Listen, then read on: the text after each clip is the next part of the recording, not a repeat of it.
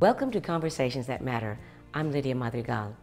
Today's conversations are about people's concern on one of the most pressing issues of the 2012 presidential election. Our conversations are with a pastor, a United States congressman, and a Hollywood director. You might be asking, what do they have in common? Well, evidently, immigration reform. Our first interview is with Congressman Raul Grijalva.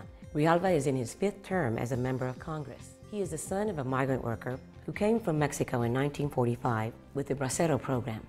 Grijalva was the first Latino elected to the Tucson Unified School District Board. Grijalva is considered one of the most outspoken leaders on the issue of immigration reform. I met with him in Washington, D.C. to discuss immigration. This is what he had to say. SB 1070 had been introduced in other states, such as Michigan and Minnesota. How does this reflect on and how will it impact the general tone of immigration reform in the United States? Let's just go by what it did in Arizona. Okay.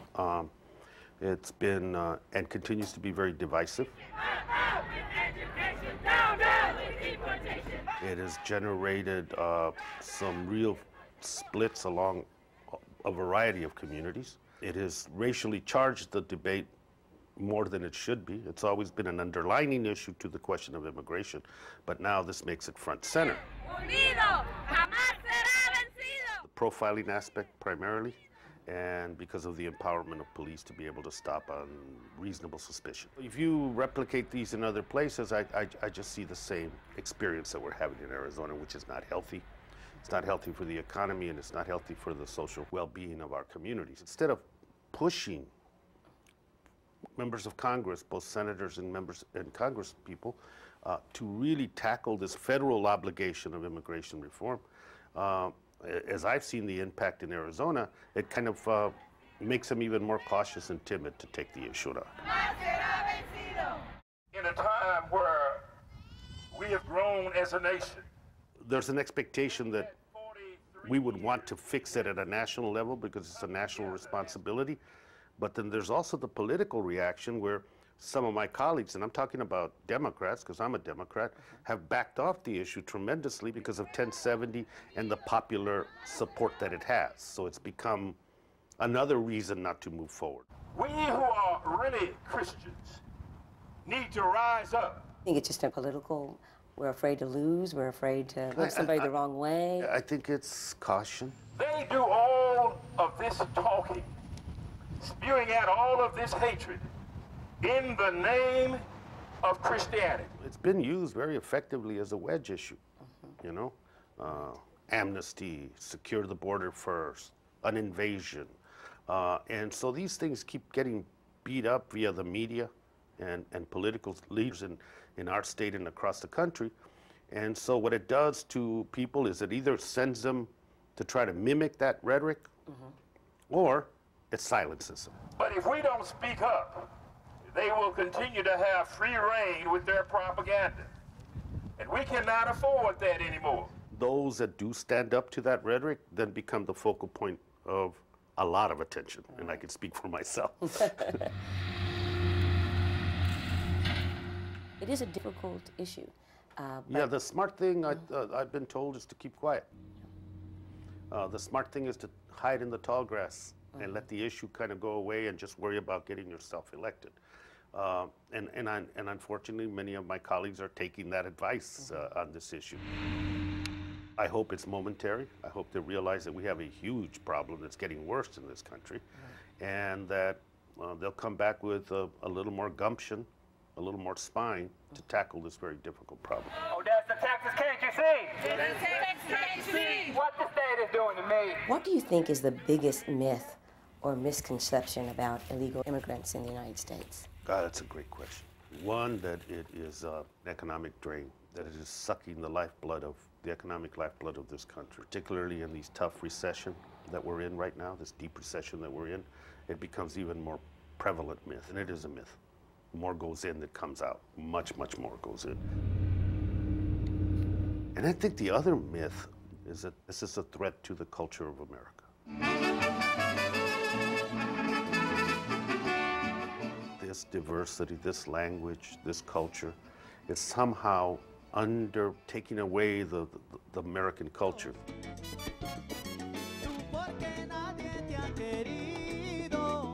which no one has ever been able to describe in the history of this nation. We're a nation of immigrants. We're a great experiment in diversity, the greatest experiment on the face of the earth in diversity.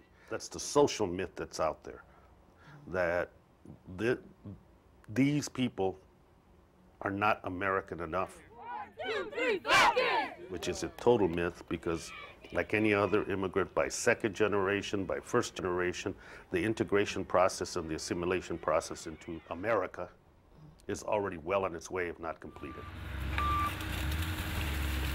And the economic one, like I said, there's more that goes in terms of economic output by immigrants and undocumented people than is ever will be taken out. Every day, there's a great excuse to eat Coast 101 Cafe with the wholesome breakfast, or one of Coast 101's famous carne con chile verde, or delicious fajitas to Ensenada fish tacos. So coast into the weekend at Coast 101 Cafe, downtown Odessa. Coast 101 Cafe is perfect for an evening out with friends. From half-off wine and appetizers every Thursday, or for a special evening out, enjoy Coast 101 Friday night, wine and dinner series featuring live jazz music. How many excuses do you need to eat great home-cooked food? Coast 101 Cafe.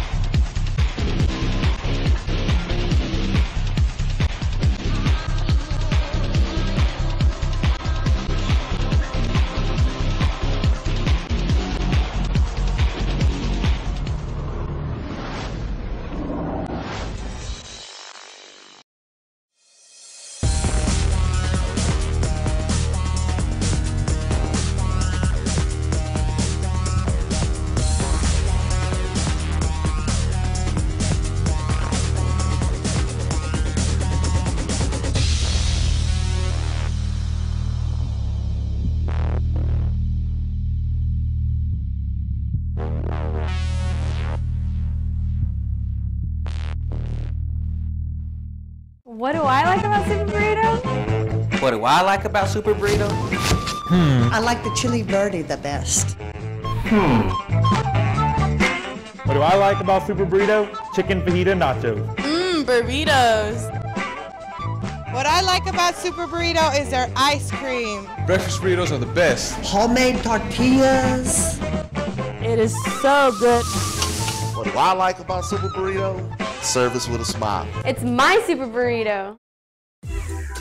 Every day, there's a great excuse to eat Coast 101 Cafe with the wholesome breakfast, or one of Coast 101's famous carne con chile verde, from delicious fajitas to Ensenada fish tacos. So coast into the weekend at Coast 101 Cafe, downtown Odessa. We met up with our Hollywood director in Washington, D.C., where he was receiving an award from the Congressional Hispanic Caucus Institute. Director Chris Weitz is an American producer, writer, director, and actor. He is known for his work with his brother Paul Weitz on the comedy films American Pie and About a Boy.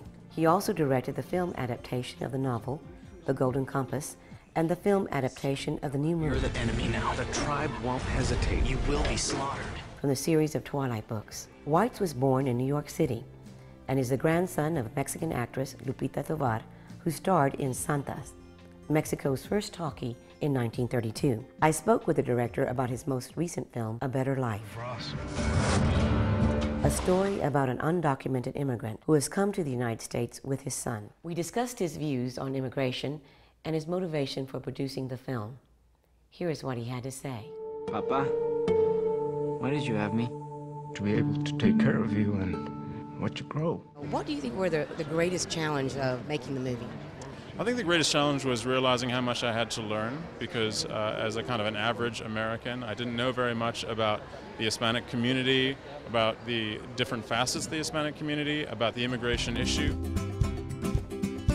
And it's really a wall that people have to break through if anything's going to get done in this country. And if the 10.8 million people who are living in the shadows are going to be brought into the light and given a better life. So, what do you think? Blasco's truck? Yeah, it's all right. Seen it before. It's not Blasco's truck anymore. It's ours. People say the American dream is dead. They're wrong. It's being lived out today by immigrants from Latin American countries and from other countries. This truck is my only chance to make this grow into something big, so we can move out of here and get you in a better school.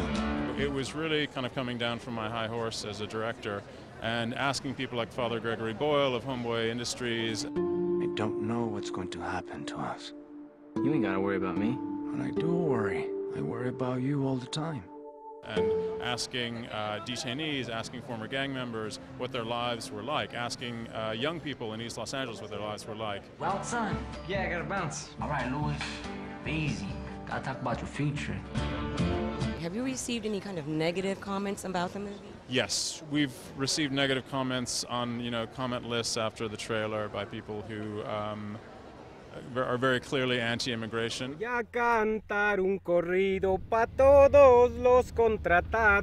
thing I notice about those kinds of comments is they're usually anonymous, and so I don't pay much attention to them because it's easy for a coward to say what he has to say under an assumed name. Some people, you'll never change their minds. I think the key is to appeal to the reasonable people amongst the electorate who know that the system is broken but don't know the path to fixing it.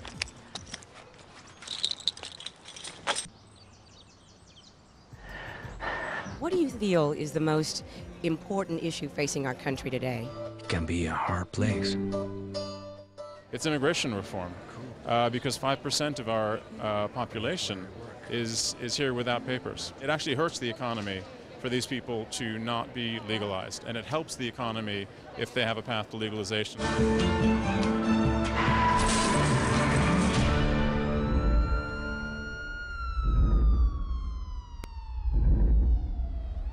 All of my family speaks Spanish. My wife is media Cubana, media Mexicana American.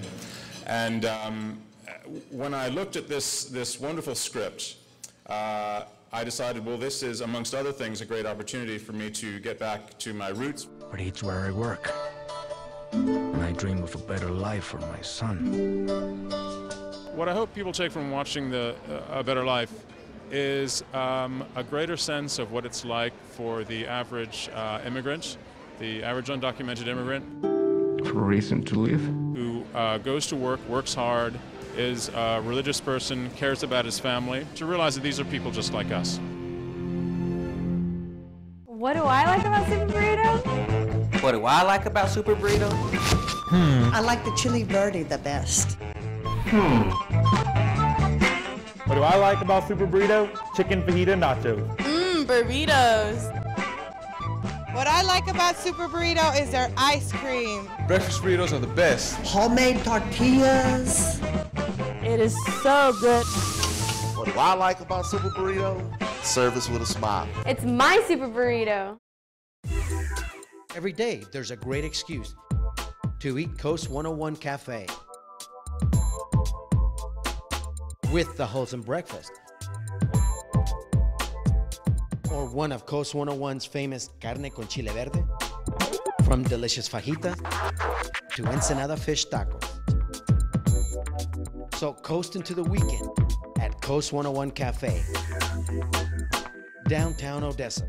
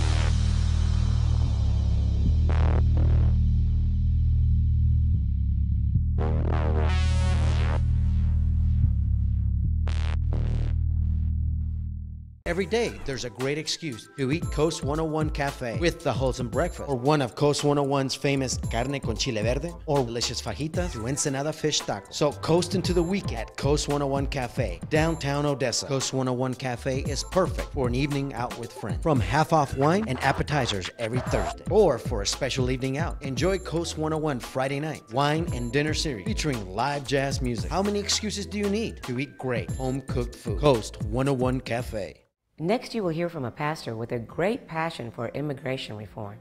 Reverend Samuel Rodriguez was named the leader of the Hispanic evangelical movement by CNN. Reverend Rodriguez is regarded as one of the most prominent evangelical for the 16 million strong Hispanic American born-again Christian community. He is an award-winning writer contributing to the Washington Post and Newsweek. He is an Assemblies of God ordained minister since the age of 23. He resides in California with his wife of 20 years. He has led the National Hispanic Leadership Conference, America's largest Hispanic Christian organization with 25,434 member churches.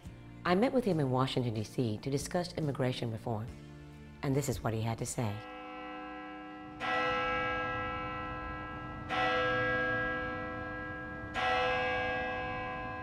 How does the issue of illegal immigration intersect with the realm of spirituality and social justice? Oh, immigration, first and foremost, is a matter of a moral imperative. It's a spiritual issue above all things. It's not a political issue from the beginning. Throughout different faith narratives, but particularly my narrative is Christian, from Genesis all the way down to Revelation, we talk about the sojourner and the stranger and the alien. Leviticus 19, Romans 13, Matthew, the Good Samaritan parable, the story of the other, the one who came into a land and was rejected. By coincidence, on every single occasion, the good Lord was on the side of the immigrant.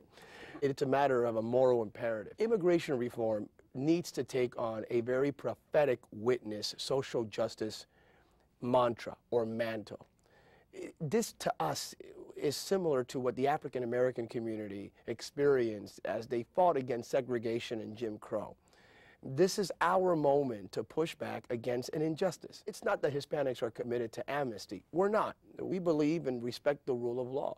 There were egregious circumstances that prompted millions of individuals to cross over the river and to look for a better life. That circumstance had names. It was a little girl with brown eyes. It was a little boy with black eyes. It was a future, a better day for their family. And if you were 5 miles away from saving your family, and you had a choice of living in poverty for the rest of your life and being surrounded with narco traffickers and cartels and kidnappings and rapes, and you were 5 miles away from saving your children and your daughters and your sons, would you cross over? I would. It's a matter of saving your home and family. Is it the right thing to do? We want people to come in here legally. Our nation has the right to protect our borders. We're a sovereign nation. We have a right to protect our borders. If not, it would be chaos and anarchy. But I do believe it is a social justice issue at the end of the day. It is Matthew 25. It is Luke 4. And when we stand up as a community and we do what the African Americans did, and we say this is the time for righteousness and justice to rise up in our nation, we're going to win. It is a discriminatory law. It is xenophobic. It is nativist. It is political expediency on steroids. It is Governor Brewer's attempt to galvanize her community for the sake of her re-election. That's all it was. At the same time, it is morally reprehensible for you to legalize, be it de facto or de jure, racial profiling and nativism in 21st century America. It shouldn't be tolerated. We have over 50 million Hispanics in this nation. If we model the teachings of Dr. Martin Luther King Jr., and if we mobilize our people across this country and have a Hispanic social and civil rights movement, we would push back against the xenophobia and against the nativism that right now permeates every sector of our society. I think that, of course, there have been things that you've said that I think people find controversial, and rather than going just down that path of that, I wanted to ask you about on a whole, how would you characterize non-Hispanic evangelical opinion regarding comprehensive immigration reform? Well, now we're privy to the fact that in light of the work of the past 5 years, relational work, door-to-door, Starbucks meeting, it worked. Recent survey indicates that the majority of white evangelical leaders, and now people in the pews, support immigration reform. 5 years ago, they were the #1 group opposing immigration reform. See, that's the secret.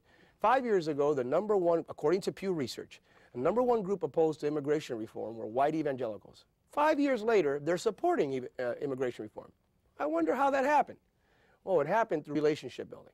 It happened by the Hispanic community reaching out to these segments of our society and saying, let me share a story. Here's why we're here. These are our values. Our values are the values of our founding fathers. Life, liberty, and the pursuit of happiness. We're God-fearing, hard-working, and family-loving. These are the characteristics that made this nation great, from Plymouth Rock to Jamestown. So the moment that we converge around the core values that make our nation great, then the guard will come down, and we're going to be able to establish relationships. It's going to be hard for you to deport one of your friends or someone who you're in relationship with. So it works. So at the end of the day, the faith community, now white, brown, yellow, we're coming together and we're saying this is a matter of faith, it's a matter of biblical justice. As a pastor, as a reverend, has there been any other issue that has taken you to, I guess, show or display such passion? There are other issues. There are other issues. I would be lying to you if I would say that this is the only issue that drives me. There are other issues that drive me. I love to defend life. I love people. And I'm a staunch life supporter, from the womb to the tomb. So I hate injustice anywhere, in the words of Dr. King, anywhere. And we want to lift up a shield of righteousness against any sort of injustice. I am obviously of Hispanic origin. But nothing has driven me to the point of an epiphany. I never would have believed, as a Generation Xer, that in the 21st century that my kids would have to hear the rhetoric that they've heard about Latinos. One day, my children in California, right after a strong debate on television on one of the major networks about immigration, when this thing was at its height, its pinnacle, we passed by a restaurant and sprayed on a brand new car, it said, "Mexicans go home," in California. I never thought my kids in 21st century America would have to read that.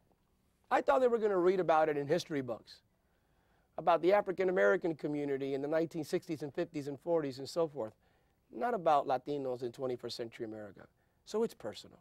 It's definitely personal. We need to bring our country back together, and we do it with the canopy of faith.